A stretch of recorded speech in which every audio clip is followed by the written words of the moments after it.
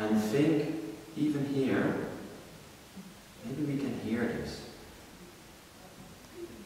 And if we can't hear this, we can maybe listen to the quality of the pressure that we give, or the quality of the pulling. Is this also a certain texture of listening? The process is involving sound perception, the perception of your own voice.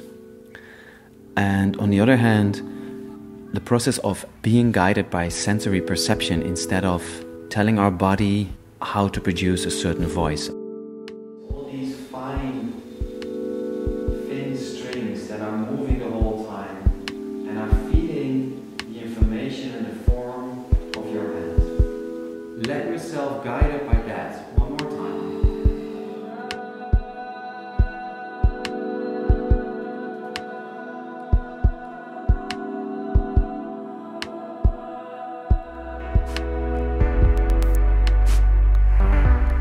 Singing is for sure healing, but also experimenting with voices, though it can be sometimes completely confusing in the most creative way.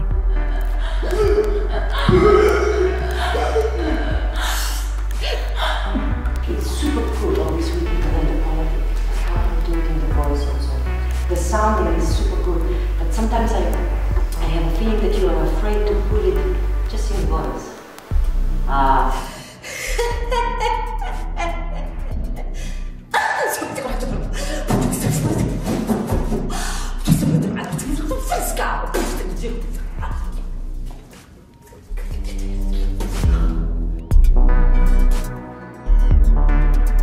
There are very few places where one can study in a focused way the connection between voice and movement in relationship to improvisation or performance.